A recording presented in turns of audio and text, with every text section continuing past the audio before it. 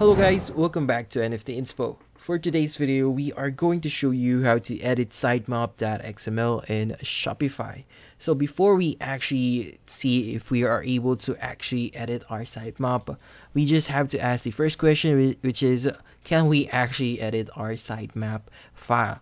So if you're searching for a direct answer, the answer is no. With the current settings for Shopify, we aren't able, or we don't have the capabilities of actually editing our sitemap. But if you want to view your sitemap, so the first thing that you want to do here is you want to go and log in into your account. Once you've done that, you want to go to online store here. And from here, you just need to click on the three-dotted button. And here, just click on the preview button.